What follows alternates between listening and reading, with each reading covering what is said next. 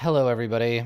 Welcome to episode number 17 of the Bloodletters, a live Blades in the Dark campaign, which we have been playing for 1,000 years. If you want a quick recap, this game is about a badass lady, a little wizard, and their idiot friend who never does anything right. Thanks for coming, team. How's everybody doing? I miss you guys. We never get to hang out because we're all so damn busy. I know. It's ridiculous. This is our chance to hang out. But yeah, I know. It's good. It's good. How's your thing going? How's actual play going? Tell me about this, because I'm hyped, but I obviously don't have time to like pay any more attention. So I'm gonna just ask you, and you can tell me about it now. Yeah, we'll just tell you that it's awesome, and then you just have to absorb all of Good. that. I believe you. I believe you when you tell me that it's awesome. That's all I need to know. Yes, we've been Josh has been running Scum and Villainy for us, and Jory Bowers and Andy Carrison are playing, and I'm the third player, and it's been phenomenal. We've only had 3 sessions, but it's been so good. Nice. Yeah, I don't know if you want to talk more about it, Josh, but yeah, Josh, how's your thing? It's like a space thing, right? Yeah, actually. Well, it's based on Blades in the Dark, so if you like that, you'll probably like Scum and Villainy. It's a space opera-ish game. It's got a lot of different kind of ideas wrapped up in it. It's a little bit of a pastiche. We're playing kind of a somewhere between Guardians of the Galaxy and Firefly, I think is our tone. Nice. And it's pretty cool. It's got like weird aliens, space mystics, all that good stuff. Sweet. Yeah, I like it. I've not played it, but I've looked at all of that stuff, and it looks dope as shit. I saw, speaking of looking at things on the internet, John, yeah. your game in physical form is so beautiful. I want mine so bad. Somebody posted a picture of the special edition, and I was just like, I hate that these people have this thing and I don't have it yet. It's so beautiful. Look at these a-holes. I don't have it yet either. Look at this son of a bitch. Give me my game. I'm coming to your house, Sean. I know where you live. show me. Seriously, it is really nice though, John. You and the team have done some bang up work. Yes, it's amazing. It's turned out real. basically perfectly. Like, I mean, in terms of my vision for it, like, it's exactly the thing that I imagined it to be. Thanks to Team Evil Hat and Aaron and everybody who worked on it, and Taylor who printed it, who just did a fucking amazing job, making it look the way I wanted it to look. Couldn't be. It's fantastic. It's right, kids. You too, listening at home, you too can be a game designer. You just got to make really nice character sheets and then make a game around them, and then get someone who knows how to make books look nice to make it into a real object. It's that easy. That's it. You can do it. Game design is the easiest thing you'll ever do in your life. This right here is a 360-page character sheet. Yeah. And it's really sweet. Yeah, I say shit like that because I don't know how to make anything look nice. If you want a game designed and published by Adam Coble, you would get a text file. It would be game.txt, and normal game designers, they need other people to do all the fancy shit for them. But no, not John Harper. Well, you just need a way to express characters with by taking photographs. Mm-hmm. Then you can totally do it yourself. Yeah. I need to make the photographical equivalent of like Ribbon Drive, but with pictures. Yeah, exactly. It'll be a 35 gig game. All the pictures will be right, exactly. Aren't there video games whose mechanics are like finding ghosts and shit in photos? Mm-hmm. Yeah, Fatal Frame. Yep. Yeah, right. It's your next RPG, Adam. Yeah, right. Fatal Frame, the RPG. Cool. All you got to do is buy a $2,000 digital camera and you can play my game. It's great. There are more expensive barriers to entry. Yeah, as long as the game is less expensive than a first edition copy of Dungeons and Dragons, it's fine. Or I guess Nobilis. I think Nobilis is like $4,000. I wouldn't be. I remember that. It's a giant coffee table book. Yeah, it's heinous. It's too big. It's a good game, kind of. But yeah, enormous.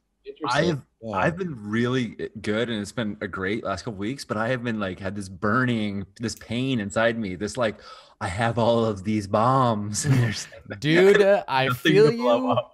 Yeah, let's talk about that. Let's get right into that shit because woo baby, it is time to blow some shit up and blame it on Scotsman. Because go blend us. Yeah, Free skulls. That's right. Free scope. We did a poll And apparently, the only thing anyone gives any shits about is Bellwether Crematorium. We can blow up the Blue Coat. We can blow up the Crow's Nest. We can blow up Skurlock Manor. Nobody cares. But don't blow up the crematorium because the spirit ones who were big fat jerk faces live there. I don't know. Yeah, the way that they just make life possible for the civilized world. What Yeah. asshole. Listen, Oh. listen, John. Just because you created this world doesn't mean you get to tell us what happens. We're just gonna blow it up and it'll be fine. Yeah, that's the great thing is that that old saying is just so true that when all you have is a train full of bombs, everything looks like someone you want to blow up. So we have it's a target.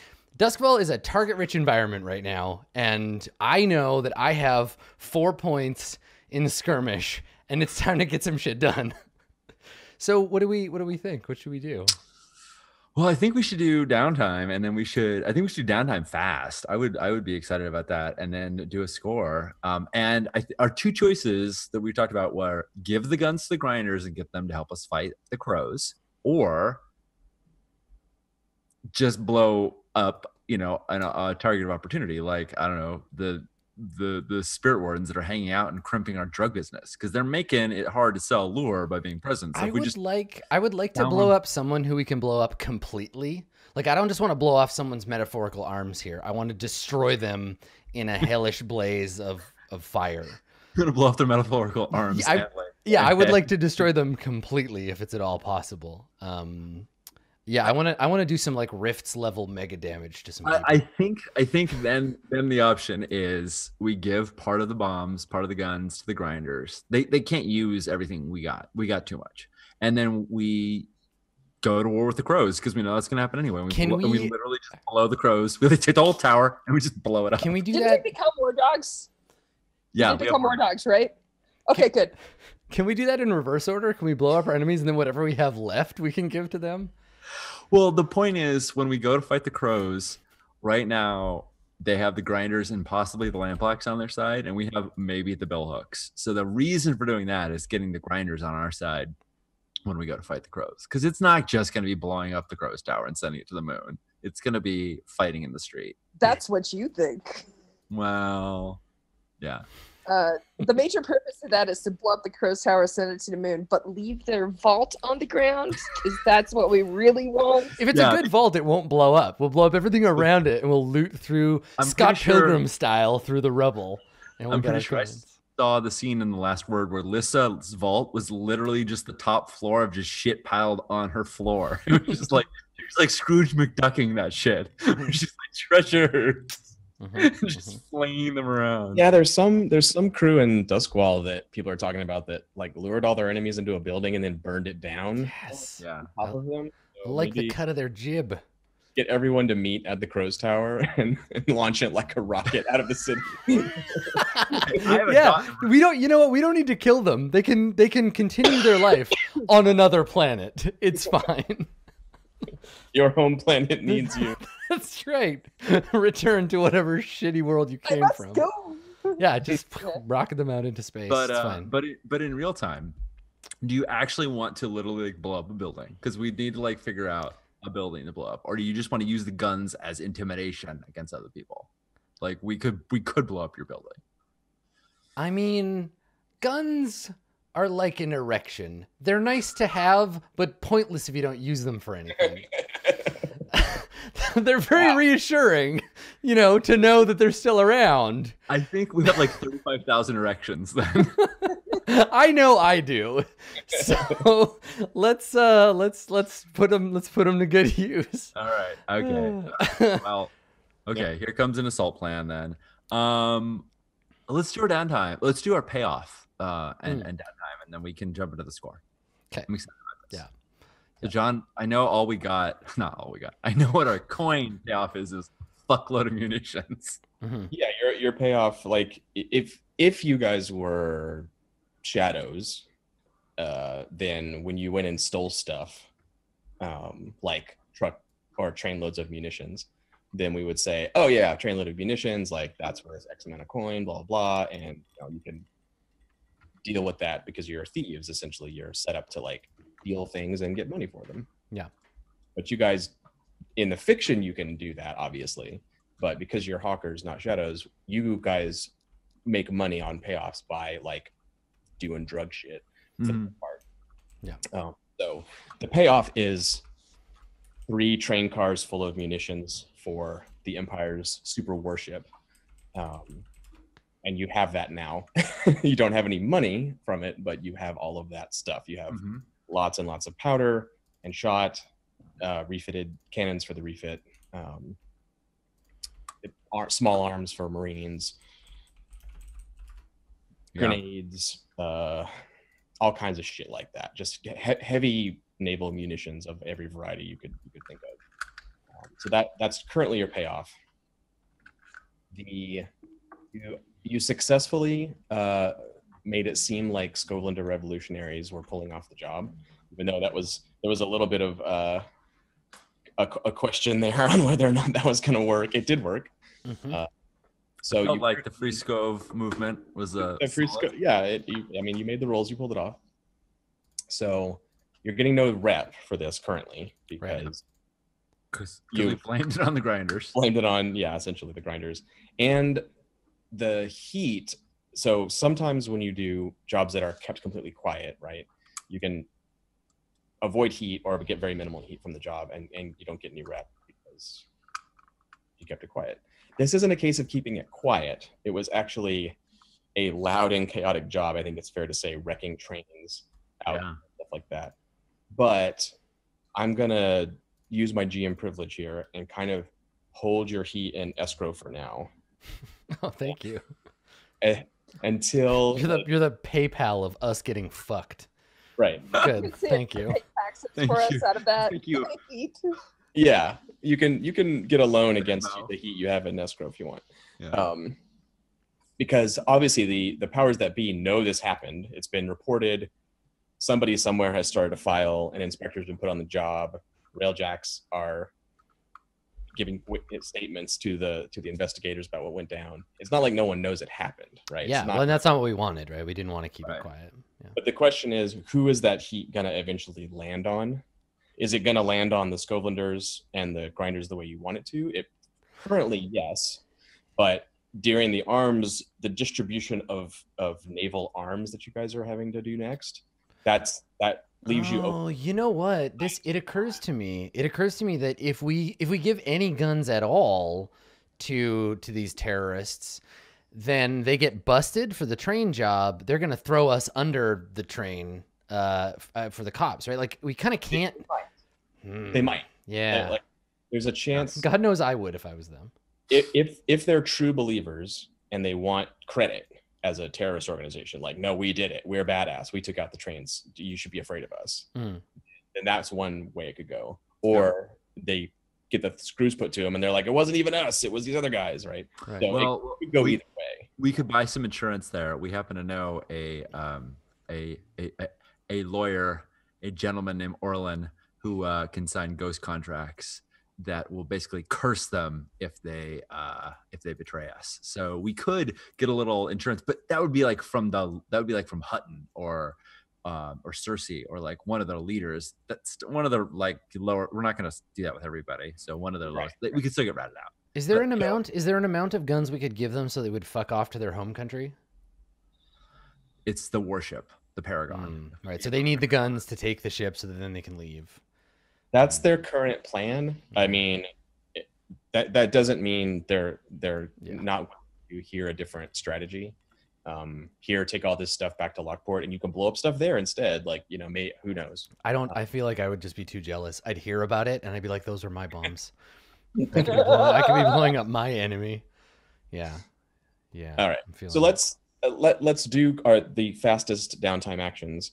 And then let's have a little like talk as you guys decide the score in character. We'll figure out what you're actually doing with them. We're kind of just like out of character talking about it. Yeah, talking shit right now.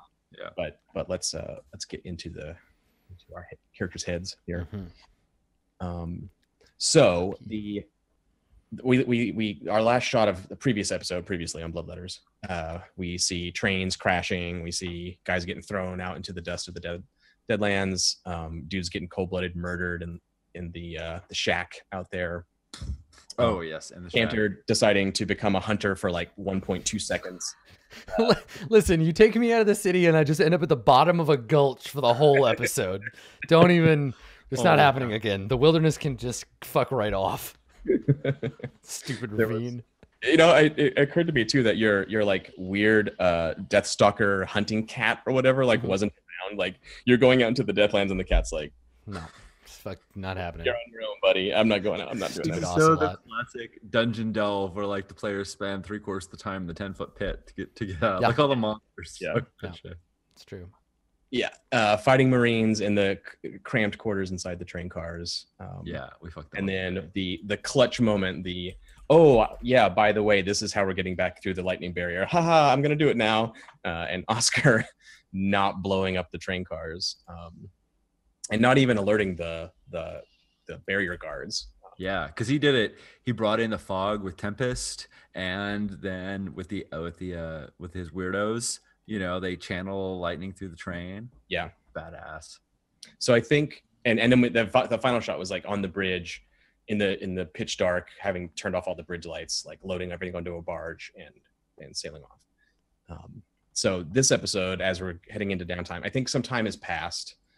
Just the whole operation of like dealing with all this crap, because it's a lot of stuff has been underway. So I think what we're seeing as we go into downtime is Cyclops carrying a box of grenades with like straw sticking out of them, all packed into this, and he's like setting it on this huge pile of boxes and stuff somewhere. Where is that when we pull back? Like what do we see? I think it was Skurlock Manor's catacombs, right? That's the only place we have the space. Like down below on the way below, yeah. Somewhere in the kind of like in the sewer section where we have the barge, the ability to bring up the barges and stuff. Cool. Right. It's also probably not too far from where the workshop is, where we work on guns and things. Fair enough. Yeah, because we got a vault and a workshop and all that. I think what we're seeing is that all of that space is full floor to ceiling with boxes, and it's spilled out where the boat lands. Now there's like 50 boxes out there too. He's like stuffing the last one in and then like shimmying past it to get over to the door to go into the house. It's just you've filled every free space with nice explosives essentially. You can launch Skurlock Manor to the moon right now. Yeah. There was likely a long conversation about how Cantor is no longer allowed to smoke in the manor. Like, come on, guys, it's fine. Yeah. Be careful. It won't be like that. I'm careful. Yeah, exactly. I can blow myself up. I'm not dumb. Fortunately, you have never misfired a gun in my presence. So that's right. As I recall, the Fine Thugs are, I know they're savage and loyal, but they're not independent. Which means, but Oscar's weirdos are. Yes, that's where I was going with that. So that the savage thugs can't be totally relied upon to make good decisions by themselves without supervision, but the adepts can. So based on that information, you can decide who's in charge of looking after the explosives. I'm sure that among the adepts, there, if you recall, some of them that ended up with talents for the alchemical and studied a bit with our expert. Have actually probably some of them are more in charge of things like that than the ones that care about ghosts, because grenades are not ghosts. So sure. Yep.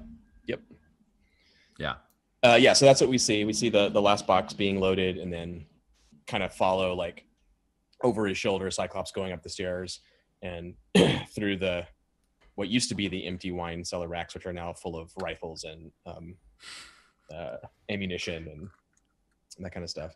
It's not what we intended to fill those racks with, but Brix is in there. She's like someone found a box that was all like naval bad weather coats, like these heavy pea coats. She's wearing one of those and like a cap pulled down, and she has 2 rifles slung on her back, and she's holding one, and she's like, I'm in the Navy. It has a super sharp bayonet on the end. Awesome. And she's like, I was just like, oh God, okay.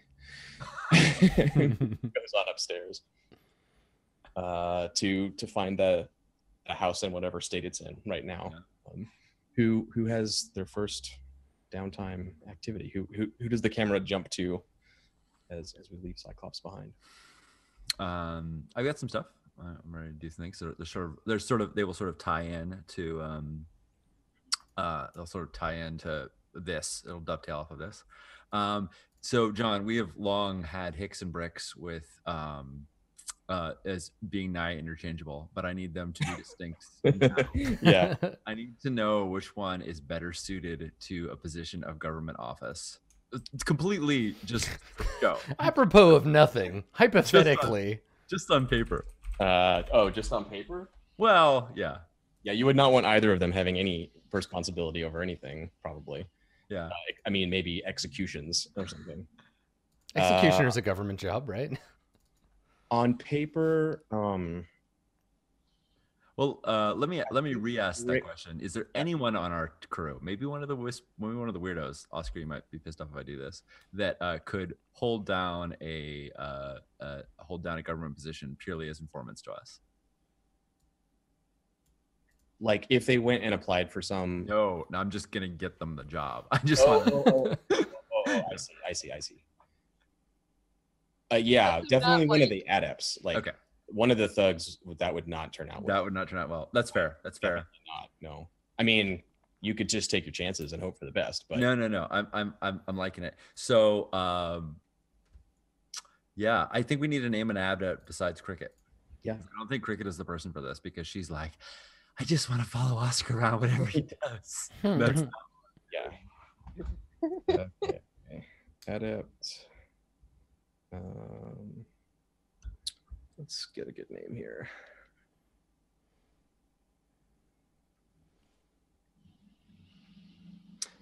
Talitha is her name. Talitha. I Awesome. dig it. Talitha. Cool. Talitha. She has a last name too. She's like a citizen and everything. Oh, perfect. Oh, we don't have to make one up for her. She's a taxpayer. Mm-hmm. Wait, so am I. I don't know how far you want to go with that. What is her I'm a last name? taxpayer. She is Talitha Slane. Alice Lane. The Slane family. You know the name. They're That's a good name. Duskwall nobility, but you know there's like a bunch of them. It's kind of like being a Standish or a something like that in New England. You know, like, they were a big deal or something, but there's a bunch of them now, and That's perfect. So I want a scene with Roland Watt, our corrupt magistrate. Yes, And Roland Watt would like a scene with you. Yeah, I'm sure he would. And Talitha. Okay. Who I'm just taking. We'll see if Oscar. Do you consult with Oscar about this? Like, do you are you like, hey, who do you think is best? And Yeah, I actually that makes more sense because this isn't something that's she thinks you're gonna. Yeah, absolutely. So RC will tell Oscar, we need to have people we need to stop getting rid of our heat by shooting people because that's eventually just going to stop working. I want someone that can find out what's going on. Also, I want to start getting leverage over our political foes. So I'm just going to put one of our people into power. That sounds good. Also, Oscar probably like goes through a list and sorts people into categories like no, maybe, most likely, and then like we bring it down and maybe like have like little interviews or some shit. Nice. Like I say that like it's like a business like, but mostly what I feel like is somebody gets put in a dark room and I'm just like, so how are you under pressure when politicians say things? Drink this tea while I do something. Oh, I love it. That's even. But I think more importantly, there's a turtle on its back in front of you. Sorry. I think that for us, the only thing that I want you to take away from this is that Oscar will mention that if we need to make an opening, you should just tell him. Well, I think, yeah, okay. I'm going to see if Roland can do it. Yeah, if we need to throw some money and get someone elected and play certain strings, that's fine. But what Oscar tells you is that the easiest way to find a position that we can take on short notice is for us to prepare, and then if we need to, we can get somebody out of office, and I have ideas on that. Okay, that sounds good. Yeah, so if there are no vacant positions, you can make a vacancy. I like it. I think we're all equipped to make a vacancy, but you probably can do it in a more elegant way. Cantrell can make a vacancy really easily. Yeah, you want me to off some politician? I got that shit, no problem. Yeah, you know how like Oscar is usually like he can be severe and whatnot, but I think that's like one of those times where he's like, oh, I see that might be the nicest thing anyone said about me. Elegant, I like it, and he wanders off. Nice. So the camera follows Cyclops up, and it does that move where he's going out of off the staircase into the house as RC's coming down. So we cut to her. I love that.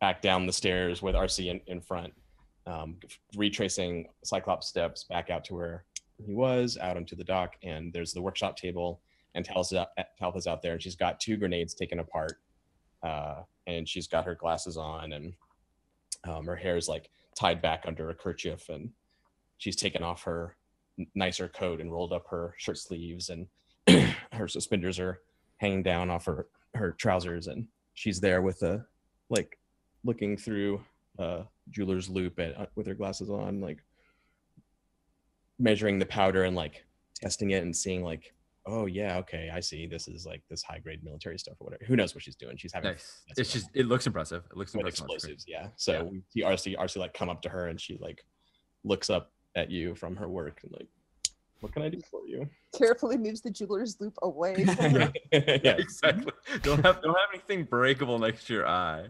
yeah, right. RC kind of surveys the work, and she says, it looks like you're all doing good work here, but I need you, Talitha. Oscar may have told you what this is about. Maybe not.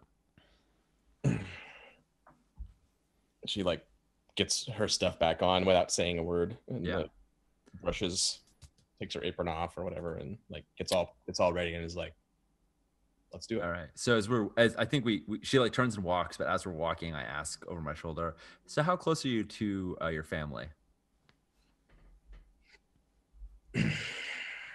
I could be if necessary, I suppose. Let's go find out. And I think we like cut to like RC's going through a door, and it's like instead it's the door to Roland's office. His opulent, crazy office. Yeah.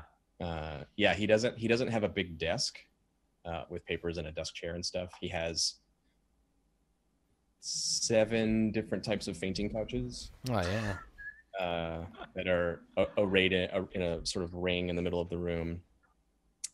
He has radiant energy plants around in the corners that have grown up and have been sort of topiaried so that they grow up onto the ceiling, and they look like hands kind of reaching out towards the center of the room, growing from the corners, and vines hang down. There's running water from hidden faucets nearby, and it sort of sounds like you're in a forest brook or something.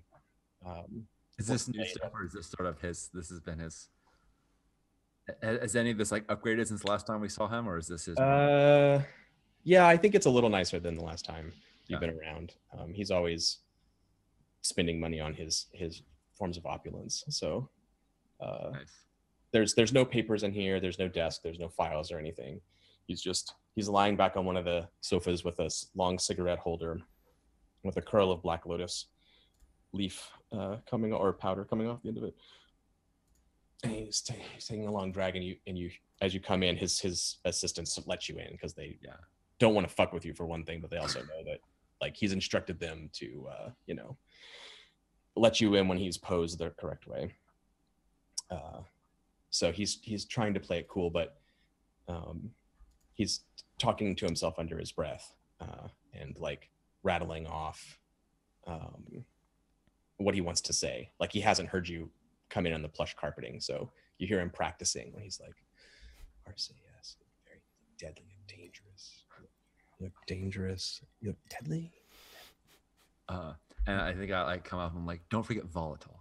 And he starts and sits up with a flare and like puts his hand dramatically on the edge of the couch and is like, oh, yes, RC, volatile indeed. With the grace of a panther, I might add. I hate this guy. I fucking hate this guy. I love this guy so much. What a dink. I love this guy so much. He's my second favorite NPC, only after Roth. He has his sword is hanging dramatically off the side of the couch. From Right, as though it just happens to place it there. Not that he spent 20 Oh, it's minutes just perfectly very getting it casual. angled. Yeah. Yeah. Or she sits heavily down next to him on the couch, her sword like jabbing into him slightly from from like when she sits, the hilt kind of pokes between them. And yeah, not suggestive at all. Jesus. And she points to Talithia. Am I getting that wrong? What have I Talitha. done? Talitha. It's like Talitha. Tabitha, but with It's like a like different. Tabitha. Yeah. Yeah, she points to Talitha. Throw some apostrophes in there. You got a great fantasy name. Fantasy. Yeah. Yep. Easy peasy. She points to Talitha and she says, like, there's a short amount of pleasantries, but she quite quickly cuts to, have you met Talitha Slane? She's a prominent she's an up and coming figure in the political atmosphere, and I'm sure will do great things as soon as she's appointed a station. And as soon as she's appropriate, a station worthy of her. Of course. I believe that I must know your great uncle. Yes, and Talitha's like, yes. I'm sure. I'm charmed, and she shakes his hand in the way of the nobility and inclines her head and says, "Magistrate." So, from my reading of Roland, I could be like really friendly with him, and he would do this little dance, or I could like try and scare the piss out of him. Yeah, grab him by the nuts, make him do it. Yeah, he would. He's gonna love it anyway. He would definitely prefer the latter. Yeah. Exactly. So I think RC goes to this thing where she like sort of observes the pleasantries for like a little bit, and then she puts her hand on his leg right in the inside of his thigh, and squeezes and says, "So, what position should she be in, Roland? How can she best serve this great city of ours?" Yes, Roland, let's talk about positions. Yeah. It's exactly what I'm saying right now. Subtle stuff. Yeah. So I'm not being super violent, but I am commanding Roland. I am telling him you need to. I feel like consort is certainly an option with him, or sway, but like he responds better being scared. Like it turns him on. So yes, it certainly does. So that's what I'm doing. The whole reason he associates with your crew is because he feels like he's living a life of danger, and to have it thrust into his face or any other body part. Yeah, right. Exactly. You can thrust it wherever you want. He'll be fine. Yeah. So I want to start entering our people into political positions. So I think it's a long-term. Yeah. It's a long-term project. Can you you don't have to have it right now, but to help me decide how big a clock it is, do you have an end game for this, or do you want them just positioned in various places that you'll I want them to be able to have influence over bluecoats, or probably spirit wardens is out of reach, so I want them to it depends how big a clock you want to pursue, right? Like I've you could do small bites at the beginning, or you could go for some big thing depending on how you want to approach it. I think let's go big. I want them to be appointed. Right? When do we ever do something small? I want them to be appointed as an advisor to the spirit wardens. I want them to have spirit wardens. So to the city council. Yep. Subcommittee who exactly. I want a city council member. Okay, advisor to council. Vis-a-vis spirit wardens. Okay, got it. So I want to start being able to push weight around there. Are you going to disclose your in-game to Roland so he can better position her, or do you want him to just start the process and you're going to make it work out later? So I will totally disclose, because that's the part that gets him excited. Give you a bargain die if you tell him. Yeah, because I'm like those spirit wardens, they don't know what's good for them, and they're gonna find out. Okay. So yeah.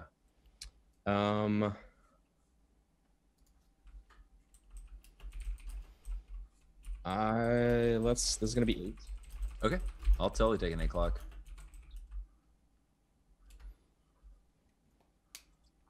And take your devil's bargain. All right. You guys have Roland as a crew contact? He's a crew contact, I yeah. should know that, but I forget. No, that's all good. I have a clock to make him a close contact. Oh, but right.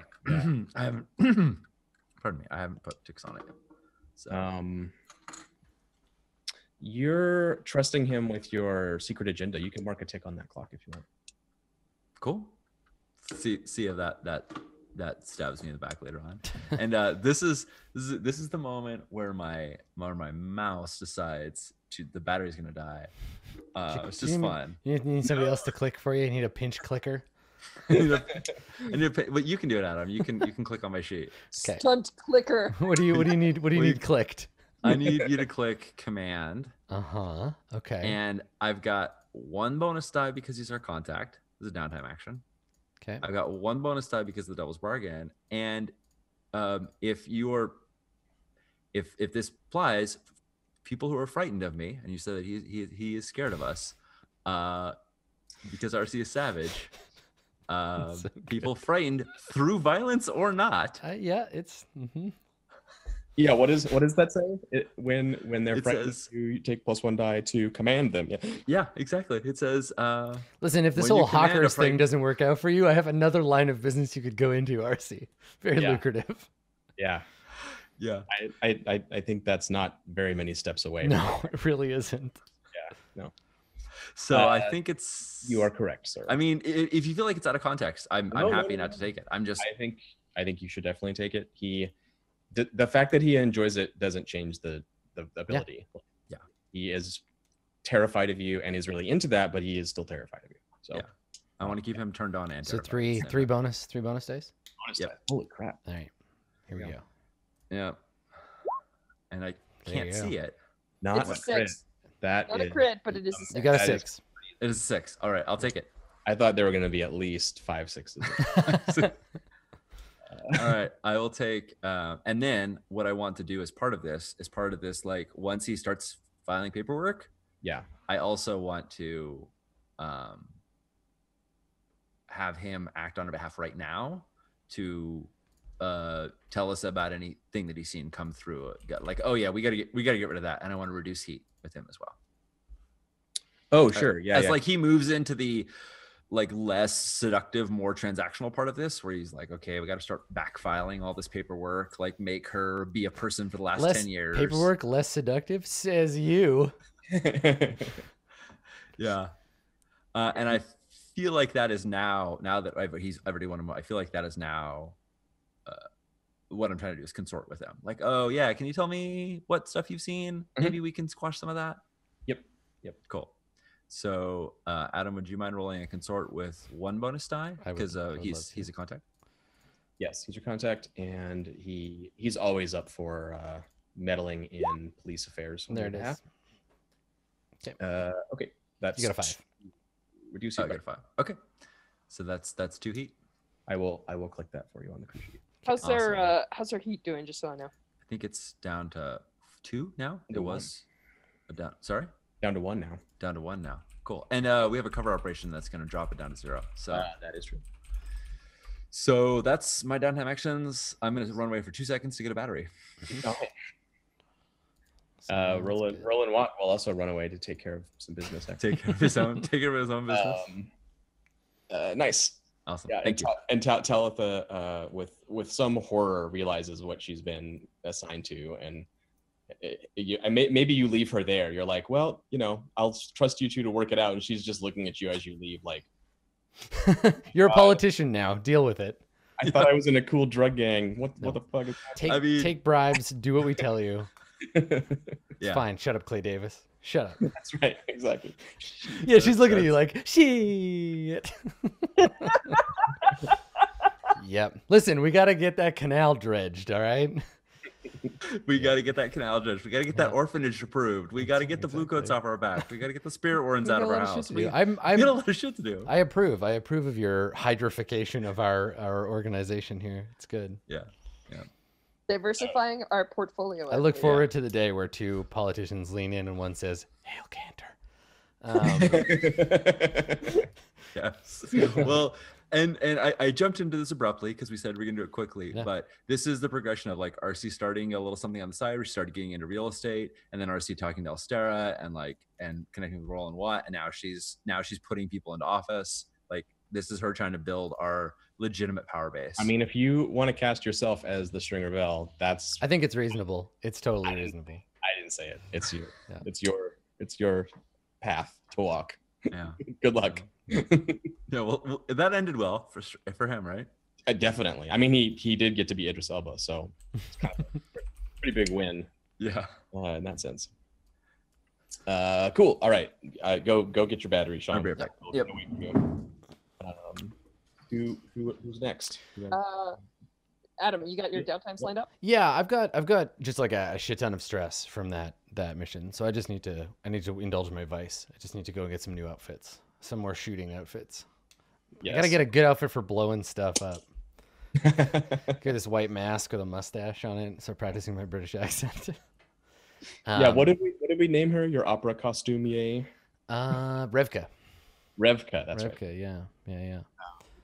Yeah. So I feel like that's the conversation we're having, right? Where I'm telling her like I need an outfit appropriate for blowing things up. I need one that will like an outfit that will make me look good at an explosion. If I'm like heavily backlit, a lot of heat, it needs to be like breathable, for the shockwave. Probably with like capes, right, to flutter during the explosions. Yeah. No capes. No. I Yeah. just walked in Give for me a an outfit that would make me look good in an explosion. Yeah, not in the explosion, adjacent there too. Yeah, at an explosion. Yeah. What went to the explosion this year? Yeah, exactly. Yeah, I mean, I just like to show off. Yeah, whatever is the cool thing, and to continue my course to overblown supervillainy. Yeah, the last look she got you was like goth lord, like vampire. Yeah, maybe something. Maybe something a little more like industrial looking, like a little more like train or boat oriented, a little naval, more military looking. That's like totally what I was thinking. Yeah, Yeah. she has a they did a show in Imperial City that it romanticizes the lives of the railjacks instead of like the clunky horrible. I saw that. It's called Railjacking. Yeah, I think I saw that. Railjack. Yeah. It just says Jax, but it's like in the rent font. Yeah. Right. Lots of singing and dancing. It's mostly like stomp. Yeah, that sounds Yeah. good. Yeah, some kind of like. Lin-Manuel Miranda directed it. It It's was fantastic. like you have just recently been wearing the shit that they actually wear on your mission, Mhm. and she goes and like digs through her wardrobe or takes you back through the stacks of stuff, and what you see are like the cool Weta Workshop versions of what Railjacks wear. These very custom, like one looks like a beetle and one looks like a dragon or something. There are all these like very cool customized looks for each thing. They have sockets on them to attach hoses to. They have sort of needless straps and buckles and zippers that don't do anything. Oh yeah, if I could get one that has like God, what are those like light up vacuum tube like orange light bulbs that I could screw into like a shoulder plate. Yeah. Yes. Fuck Definitely. yes. Yeah. I'm so into that. It's very Imperial City. No one in Duskwall is wearing it. Can I get like a Jacob's ladder built into this outfit somehow? Can we make that Dude, happen? on your shoulders. Yeah. Like, You look like a WoW character. Yeah, totally. Oh yeah. As a collar. As a collar, exactly. Like two like antenna that just like oh yeah. This is like this isn't a casual outfit to just wear out. It's like it's for an event. It's for yeah. I need to get ready for the opera. Let me change my batteries. Exactly. Yeah, I gotta charge up first.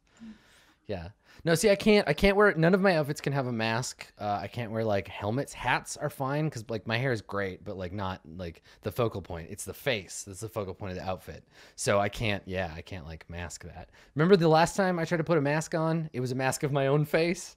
It's not. That's right. Kendra is not good at that. So the subterfuge shit. Nice callback. But yeah, I need some pylons up in this piece. Yeah, I So- think what she has is it's like a high necked like diving fitting where there would be a brass connector that a helmet would attach to, Mhm. but instead it's just the high collar and the brass Yeah. fitting behind your head here. And I think it like goes over the ears even, and maybe the bottom of your jaw. So it has like this weird like robot man. I have a vaguely it's like if the costume designers for Metropolis made like gimp wear. I feel Exactly. like that's kind of where we would go with this outfit. That's what it is. The electricity and then also all the black rubber to protect me from electrocuting myself. Yeah. You cannot put this on by yourself. Someone has to put it on you, and it is not safe. Access the various pieces. Totally. I'm gonna get RC to help me put it on, and then at the end I'll say something lewd like, "All right, remember that for later, so you can do it in reverse." Yeah, that sounds fantastic. I want that. I want that on my body. The outfit. RC can line. Of all the things you've ever worn walking around town, this will be like the vampire sex dungeon was pretty out there, but you know, it's gothy enough for Duskwall. This is like crazy, like it's like the Berlin scene as opposed to the London scene. You know, you're just coming at a weird angle. Yeah. That people are either gonna really dig it and pick it up, or be like. The great thing about these outfits, no matter what they are, is that Cantor has no ability to perceive the difference between good attention and bad attention. He's an infant in that regard. So it's exactly the same. Someone being like, "Oh, that's amazing and fashionable," and someone being like, "What the fuck is that thing?" They're both the same. They're the same kind of attention to him. So it's great. Yeah, attention is just attention. Yeah. Or, oh my God, why did you kill that guy? That's also attention. Right. Yeah. Exactly. Yeah. It's all as long as the paying attention is to me, then it's great. I'm all about it. Cool. Yeah. That's what we see. The final moment where she's behind you. She's really short, and we see her up on her tiptoes, and she's like turning a screw on the back of the thing to like seal it shut on your body, and she steps back and is like, "There you have it." Yeah. She just pulls one of those like execution switches on the wall to turn me on. I'm about it. All right. So I'm indulging my vice. Is there any reason for me to have bonus dice? I don't think so. Revka is not your contact or friend at the moment. Yeah, I've got a thing. I think I'll work on her as my next thing, but I think right now we're just indulging. Well, you could do them at the same time, and if you got her as your contact, then she'd give you a bonus die for the indulging vice. I suppose, yeah. So, well, no, she's a 4-segment clock that I haven't put any energy into yet. You could credit. That's true. Fill it up. Yeah. Okay. Well, let's do that. Cause then I can do all my shit in one scene, and we can pace forward. So, yeah. I mean, I think part of this is the continuing effort to be someone she can experiment on, to give her opportunities to take risks, because I think that while Cantor doesn't care, in a lot of ways, I'm a great opportunity to be a riskless endeavor for her, because she can be like, don't take credit for the ones that are flops, but if by some merit people are like, "Oh, did you see that magical rubber man out there?" then she can be like, "Yes, that was my work.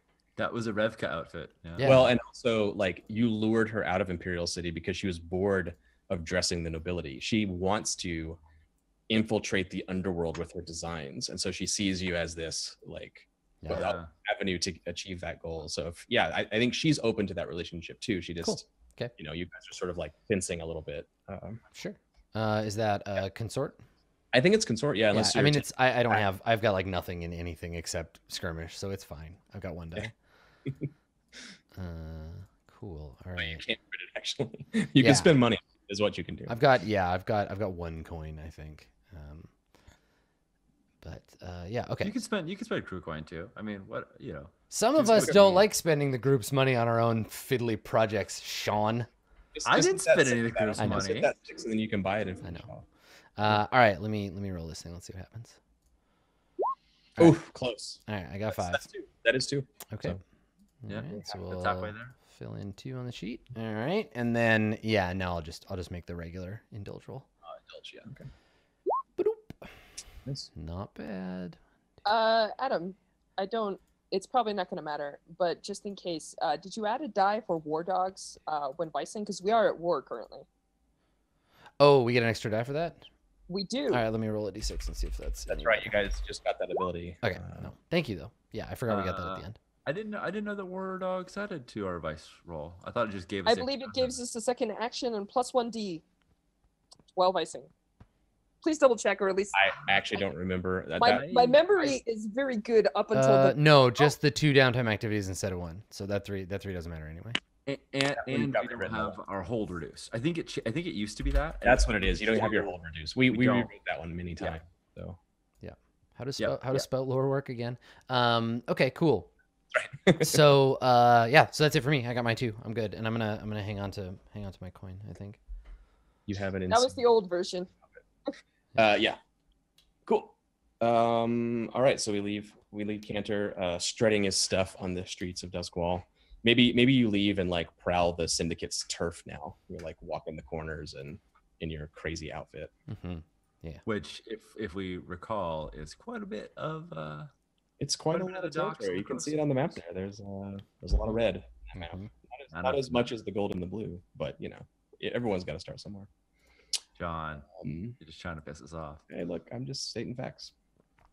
You're calling our turf small.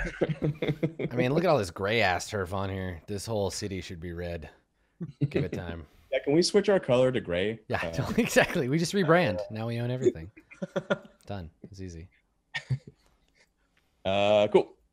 Oscar Skurlock, where are you and what are you up to? I get 3 actions. The first one is going to be pretty straightforward. I believe that I am pulling some more strings and getting the, I believe we call it the Canterhague home for wayward shits. Yeah. Yeah. The Canterhague School for the terminally awesome. So yeah, I'm trying to get more funding, get the building started, get the permits through, all that good stuff. Yeah. I need to roll some consort for that long-term project unless you have other opinions. No, I think that's perfectly good. I mean, you have a city magistrate as a contact. Are you also using Roland Watt to deal with your paperwork and stuff, or do you have a different friend in mind for that? We also have Anya the dilettante. That is true. Yeah, this definitely sounds more up Anya's alley because it's a lot about fundraisers and convincing people that if they show up and give us money, fundraisers. That's yes. Yeah. Totally Anya. So. Yeah, maybe that's where you are. We haven't seen this in a while. Way back in the early days of the Bloodletters, we saw you at like Anya's house where she was like having a party or something.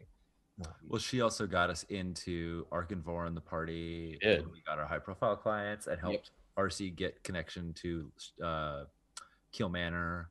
Yeah, she's helped us out a bunch. So Yeah. I think that this is a lot of that. We haven't seen Oscar outside of his feathered outfit and his tattoos in a while, and this is him playing the Skurlock role. Aha. That's right. Yeah, we talked about this last time. This is part of your Skurlock persona is doing the orphanage part of things. Is that Yeah, cool? so I think we cut right into it's Anya's place. Unless you want to do it at Skurlock Manor, you don't want Not yet. Okay. No, I'm going to tell you this honestly. I'm actually still a little kind of ashamed of it. I would probably want to do an acquire assets to gussy it up the first time I hold a party. It's not quite up to snuff, no. I am at 1 lifestyle. I would like to be at least at 2 lifestyle before I do that. Yeah, 2 would be barely okay. But Anya's place is great, and she's happy to have a fundraiser. And I think too the fact that it's not at Skurlock Manor, if people know that it's for the young Lord Skurlock, that's enough to get people to show up out of curiosity because you're out of the public eye usually. So I think we cut into the thing in full swing, and a dozen people from the scene have arrived. It's not like packed with people or something. It's a small gathering, and there's canapé and wine flowing, and people are huddling in groups and chatting, and Anya is pressing the flesh and like encouraging people to think of the children. And there's heartbreaking stories about an orphan. Nice. Do you have an orphan child there that you're parading around as like, oh wow, "Hey, look, we've I brought totally Maggie do. up. I totally do. It's a little girl who may or may not be a pickpocket putting on a roll with the biggest eyes like you do on the corner when you're begging for money. Yes. I will give you a devil's bargain die if you'll let me make a fortune roll for her as she fleeces people at the event. Oh God, no, thank you. I'll find one that knows that this is easier than fleecing people. Where I'm just like, 2 dice of pickpocketing, she probably won't get caught. I know, but it's this is just one of those like, look, we fleece them in other ways, right? We reach into their wallets without ever putting ourselves at risk. fine. This is probably very confusing for her because right before this event, I was like, steal everything that isn't nailed down. Just get these rich bastards. But Cantor said, Yeah, exactly. Uncle Cantor said that if I stole 10 watches, he'd give me a bourbon. All I need is one bullet and one gun. That's enough to scare every single person in that room to give me everything they have. I think that there's just a moment where Oscar is like all smiles, and then he puts both hands on her shoulder, and he's like, "Darling, one thing you have to remember." And then he looks up, and his like eyes contract and everything, and he goes like, "You're not working for Cantor Hague tonight." And then smiles and Creepy Fair. Oscar. Fair. all right, His wait. own 3 dots in command. Oh my god, I do have 3 dots in command. Holy Yes. shit. Yeah. Yeah, Oscar can be quite terrifying. The other funny thing is you're like 6 years older than her. I mean, Right. Yeah. Yeah. But I mean, when you're that age, it is like relevant, That's true. right? Like 6 years is a lot. Yeah, let's give her a name. Her name is Oh man, we're getting names all over the place tonight. yeah, building out our crew. her name's Frog. Nice.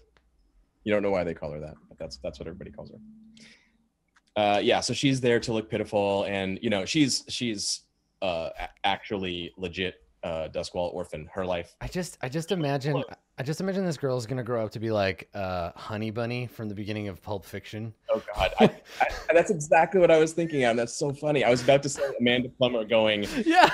"Why you motherfuckers?" Yeah, that's like I went straight there, and I had to look up the name of the character. Exactly but what yeah, I was thinking. that's when so you were funny. Stay cool, honey buddy. Yeah. so funny. Oh my God. Oh, that's great. that was my backup when you were saying like, don't pickpocket people. She's like showing her piece under her shirt. All right, Yeah, cool. Frog. Shall I cast some consort dice real quick? Yeah. Anya's also arranged the cake is shaped like the orphanage. Oh my god, that's amazing. Anya wins so many props. That's 2 segments, which means that the home isn't completely built yet, but it's pretty close. I think it's So we only might one. actually start seeing stuff happening there. It's only Yeah, I one think- tick away though, right?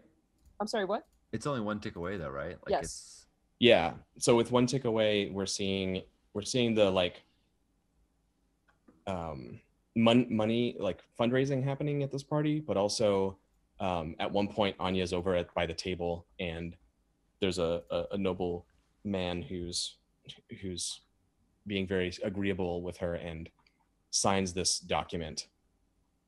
And at the end of the party, she comes over and is like, and shows it to you, and it's like this very elaborate looking piece of paper with seals and filigree all around it. But it essentially says like, do whatever you want with this part of the city.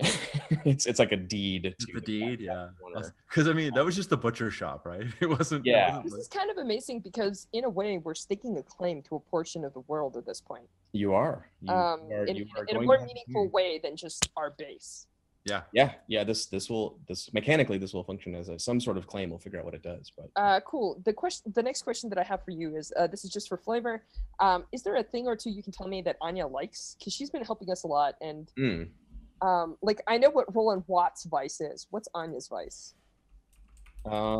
she's into the occult, which is one of the reasons you're friends. And she's gone with you to the Weird Ghost Club several times. She's into that. And she is also into the opera. She has like a fascination. One of the reasons she loves the occult is she has a fascination with like tales of grand adventure and knights and dragons and magic and that. Nerd. It's amazing and adorable. Cool. In which case, no, it's probably outside my lifestyle. I can't just flash tickets to the opera. We'll figure that out next time. I know. I don't think you have lifestyle for opera tickets unless you want to pay for them.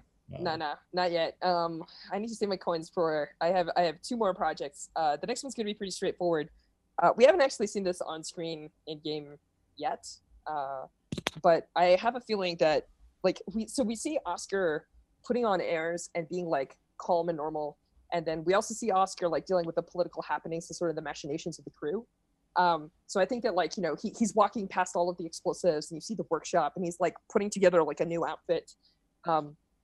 And after he like goes over to all the workstations and makes sure that everyone's doing what they're supposed to be doing, and kind of like pats some people on the back. He's got a slightly more close relationship since the train incident, because if you recall, he kind of approved of his crew doing the things that they're supposed to do. Yeah. I think that what we see is Oscar relieving stress, right? Because I came out of that job with appropriate amounts of stress. Yes. And, I haven't done this per se yet, but I have this feeling that, particularly with his reckless attitude and stuff that's been building up, he has this like very tight kind of like controlled frame in certain settings. Whoa, you okay there? Yeah, my camera just went nuts.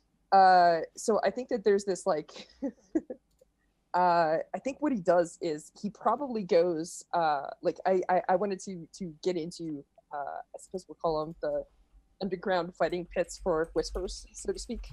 Yeah.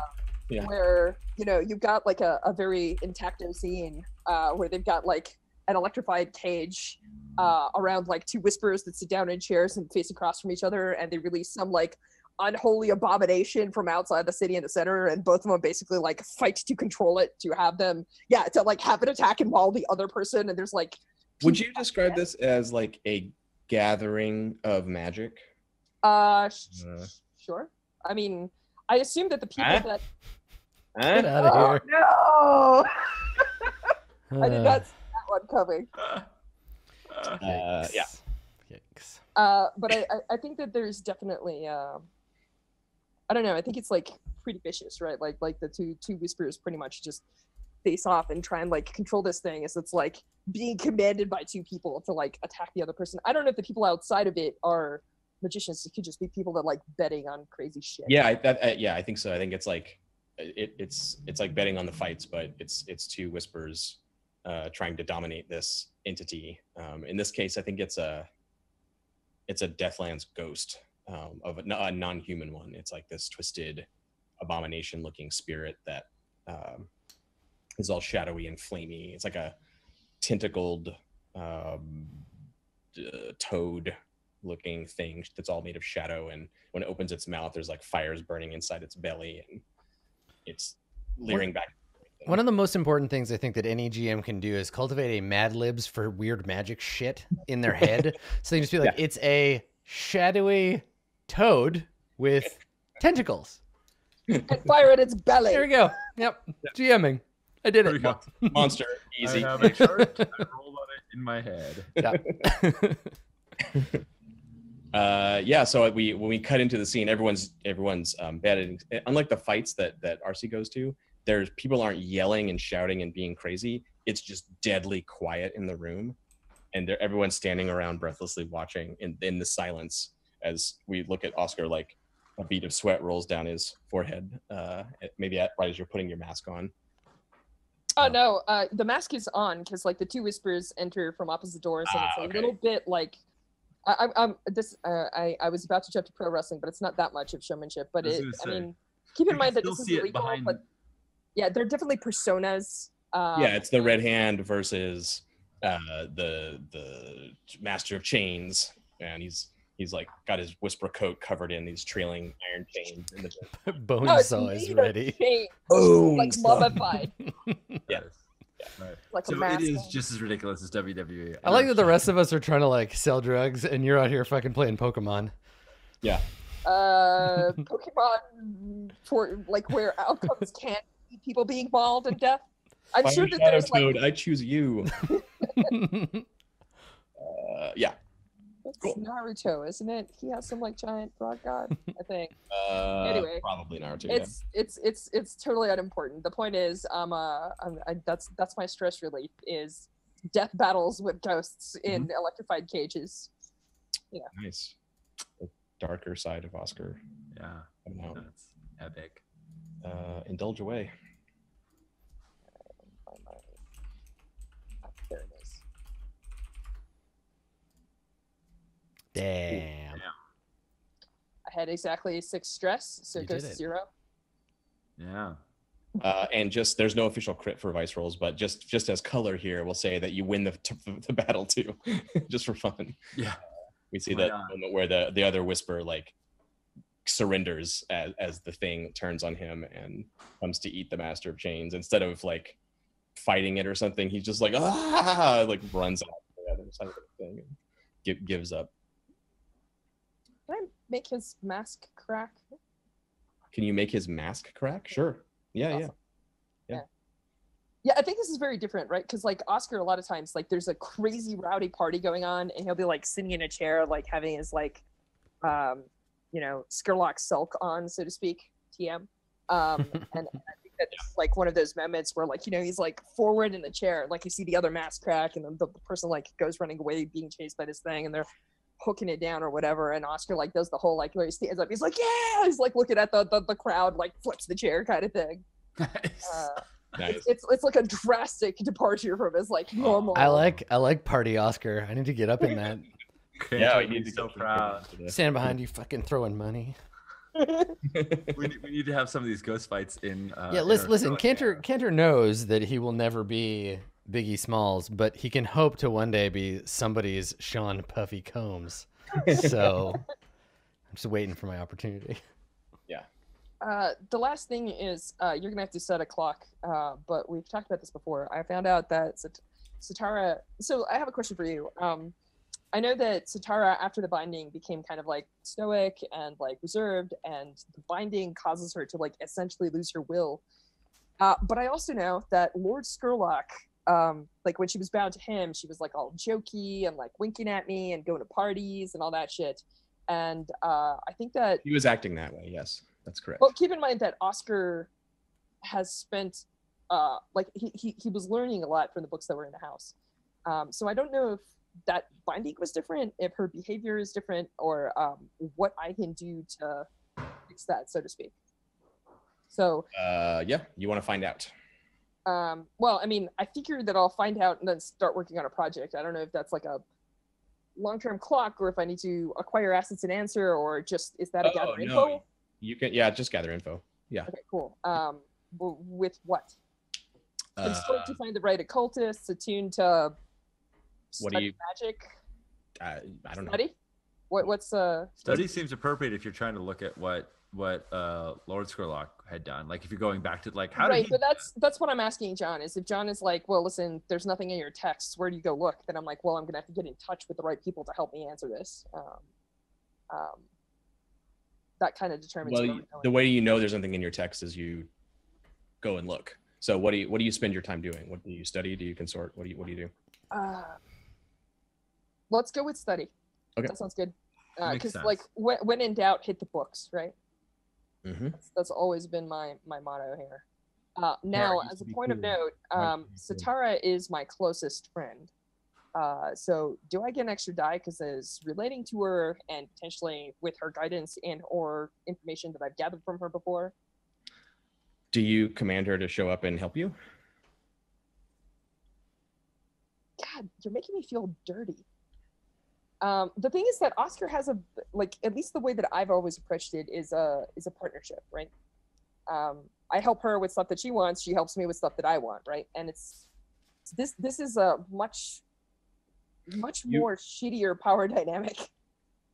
Well, you know, according to the binding, that she will aid you without necessarily being directly commanded to do so. But that doesn't mean that she will do every little thing that you're also doing, because that would be really awkward and inconvenient. No, of course not. So but I mean, like, do you command her to show up and force obedience? I'm like, no. Well, I what have a conversation with you her. you asked me if you get a bonus die. I guess what I'm saying is, when you go to study this, she doesn't just spontaneously appear to help you, but Oh, you cool. can summon her and tell her to if you want to. And then you'll get a bonus die, because obviously she can help answer that question. Yeah, you know what? I'll take a bunch of the books and some of my research down to the pool and have a cheaty chat. Okay. I'll do the thing where I like reach into the water and Yeah. pull her out. And, Cool. Yeah. So we see you there with various books. You've cross-referenced, you found relevant pages, and the shot begins like craning up from the floor past the lip of the pool, and she rises up, all black scales and wet water and blinking huge eyes So yeah, I think staring there. of all the things, Oscar actually apologizes to her. Because I don't think that I or the character really understood the context of a lot of the actions here. I'm so sorry, Pikachu. Pokemon would be so much scarier if they were shark demons that ate people and hung them up skinless off of lampposts. Headcanon Pokemon. All right. But yeah, no, I think that I'm just, I'm asking her for help and guidance because, like, she's part of the reason why I'm in the Mystic Arts, right? Like, she was my first teacher / mentor / person that put me on the road to this stuff. Yeah, that's right. So, and I'm like, well, it strikes me that, like, you had this relationship with her, and then one day you clasp these iron bands around her wrist, and suddenly everything changed, and you're like, wait, that wasn't what I was expecting when I did. Yeah, because, Oscar grew up with this idea that when he snatched her away from Skerlock, it was going to be like, oh, you're finally free. And what he's discovered is that she's traded one prison for another. And that's not cool. Like, that's... how does Cantor say? We are not the man. We do not turn people in. We do not put them in prison. So, right. like, yeah. Demons aren't people. Says you. The art to Oscar. Wait until I start talking to gods and stuff, too. It's good. Great. Yeah, you haven't taken a cultist yet. So, it's coming. But yeah, no, I think that's it. So should I roll study and get the bonus die? Yeah, study's good. Cool. Is this a gather info? Yep. Just do controlled standard. Yeah, no, I gotcha. Yeah. Not so good.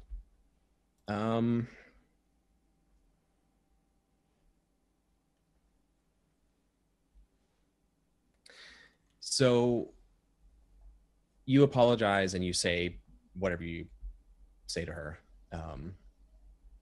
What you've discovered in the books, basically everything, and like, this is stuff you've read before. It just, obviously didn't really register with you because you had your own ideas about demons, and these authors had written various stuff. And you, as a whisperer, you're always going like, well, yeah, that's not quite right. You have your own like notions of how things go in a more practical sense. And the people that have written a treatise on demons probably didn't know anything. Paradigm, to quote Mage. Yeah, exactly.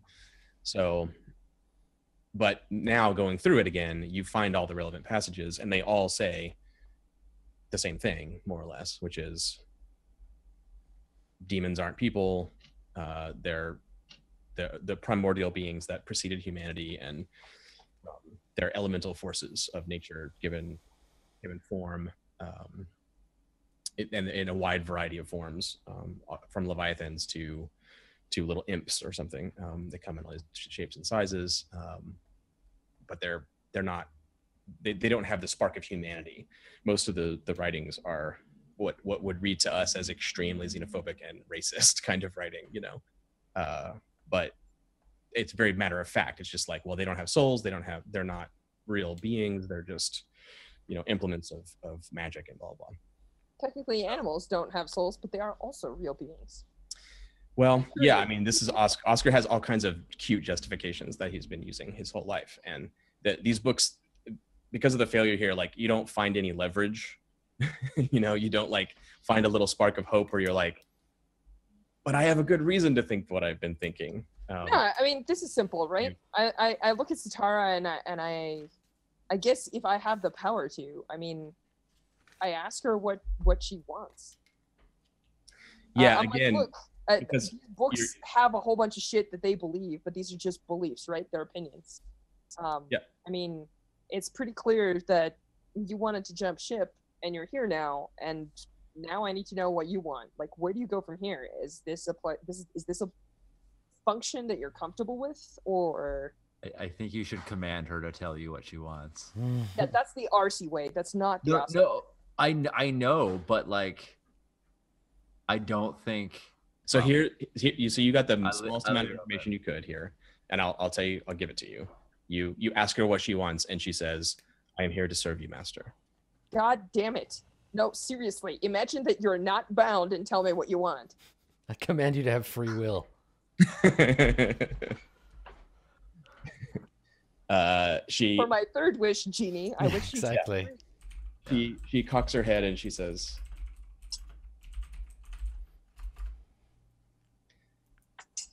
I want to fulfill your desires, master. Oh, God damn. And since she doesn't have facial features, like you can't like see, like you can't read her face, you know. But it seems straightforward. Like it seems like You don't get the impression that she's like playing with you. no. Yeah. Most of the times that you saw her acting the way you were talking about is when she was like using a human illusion to appear as a human, and then she would like Same. emote stuff. Yeah, exactly. I know that feel. So Put on your human illusion, go to a party. It's My fun. human suit gets so itchy. I gotta say, it's so bad at night when I can take it off. Yeah. Just climb in a pool of slime. Relax. yeah, so I mean you get information, like you try and you talk to her and you ask her. No, it's not this. Like Oscar She's is like not lying. She's not messing with you. She just no, you know what? That's bullshit. Because I know for a fact that she fucking hates what the hell, Sean, you'll remember this better, the X-named demon that serves the boat guy. Tigris. Tyraxis. Tyraxis. Caraxes. You're right. So like I know that she has feelings and she has desires, and they are not intrinsically tied to my existence. So I have no feelings about Tyraxis other than my ally hates Tyraxis, therefore And I don't even hate him. I just wanted to use him as leverage over Strangford. It wasn't even like I gave it like I don't care about you. I do care about Satara's attitude. Satara is your ally. So clearly she's not just a robot that's executing my will, right? Like she's got wants and needs and whatever of her own. And that's what I'm trying to suss out here. It's not that I'm expecting her to lie about, I mean, she's in fucking bindings. Of course she wants to serve. I'm just asking, like, what's there outside of that box? There's got to be something. I can't turn your 3 into a 4. Damn it. I love this bit because Oscar is so, to me at least, Oscar is so clearly like in the wrong, and his privilege is just blinding him, where he's like, come on, tell me what you want. And she's like, I'm trying to, master. Like, no, stop being my slave. Do what I say. Like, it's so good. She's just like, I don't know what, I'm trying. Come on. Yeah. Painful. Yeah. I let me say, like, in terms of game, like this is not a good gather information roll. You didn't get what you really wanted. You found out something that you don't like, but it's That's not fine. it's not a dead end, right? You're a fucking whisper and a Skurlock. You can do whatever you want.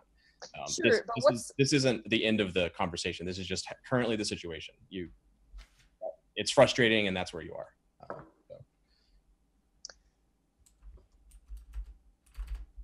Okay.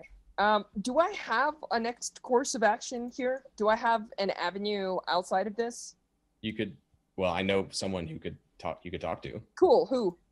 Don't say Skurlock. Somebody I could talk to about this that would actually talk about this. I've got an idea. We know that Aruvians are pretty closely tied to demons. We know that there's a demon binding Aruvian a whisper that we saw in the crow's foot. We're sort of at war with them. I mean, minor detail, but besides the whole war thing, that's a person who's dealt with demons, and they may have insights into demons. If we're at war with everyone, are we really at war with anyone?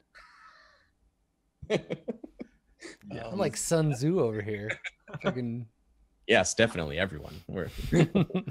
I mean, she is a character we've seen that we imagine has some knowledge of demons, even though she's only been on screen, you know.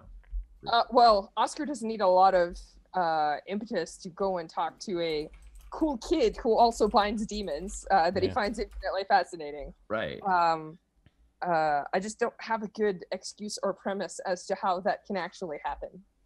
Because she showed up and then she got ferreted away to like the European embassy where they're all like sequestered or some shit. Yeah. Well, we do need to find out more about the Aruvian embassy anyway, because we need to figure out how to end this war, whether it means killing them all or whether it means just killing the Ankuset and giving like all their stuff to the Ankayet, or like we've got to move down that direction anyway. So I think we could explore this, but I don't know that we're going to do it right now. I think I'm good for now. I'll save one action. I'm sure I'll come up with some occult thing to study or something else to work on, but Yeah, you can save it for the score if you want to, like to serve the score or something. Sure. Yeah, because I just kind of want to move forward at this point because I'm at a dead end and I don't have an easy avenue out. So I'm sure you'll think of something. actually, John, I'm thinking that Oscar's not going to be around for a little bit. I might play someone else for a session or two. Because I have this odd feeling that he might actually travel to Tycheros and come back later. Damn. You're laughing, but this is actually incredibly important to him. Like, he is willing to put down a lot of things for this. This is his best friend, right? So I don't know, maybe. all right. Anyway, let's keep rolling. Cool. Cool. I think that rest done. We should probably We're break. past due for a break. Yeah. Yeah. Let's- Well, and we're done with downtime now, right? Yep, we're done with downtime. We'll come back. The three of you will be back at Skurlock Manor, looking at a map of the city and talking about what to do. Nice. Yeah. Sounds I mean, get to blowing shit up. Yeah. I'm gonna take 2 coin in my stash for a little something on the side. Yeah, that's Nice. right. Are we gonna roll real quick for our Roll for our vice den. 'cause that thing? happens during Right. downtime. Yeah. Oh, yeah, That's let's- before we end downtime. Yeah. So our heat should go down to 0. Yep. Technically, our heat would go down even more if we're going to gain heat that's in escrow. I don't know if that would. Well, probably it doesn't. It's probably not going to apply because we'll get that heat later. But our heat's at 0 right now. So and we get tier +1 for our den because we have the bill hooks and the lamp blacks. Correct. Selling stuff for us. Yeah, and you're at 0 heat now when you're earning. This is one of the first times I think that's happened. Yeah. So I'm gonna roll because I can because I have a mouse now.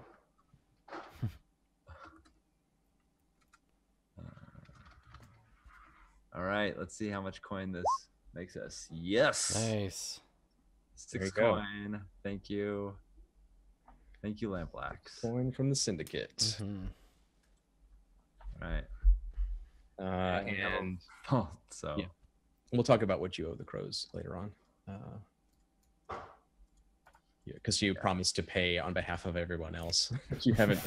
Right. Fine. I Oh. guess. I guess. What we we'll owe deal them with is that. explosives. so we have one more coin that we can fit in the vault. How about we each? I'll take 2 out, and each of us take 1.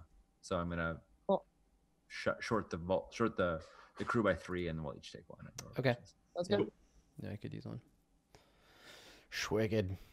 All right. All right. Cool stuff. All right, Sounds- we'll take a short break, and we will be back in a few minutes with more of the Bloodletters. Don't go anywhere, or we'll probably shoot, We'll shoot stab, you. or enslave you. So stick around for your own good.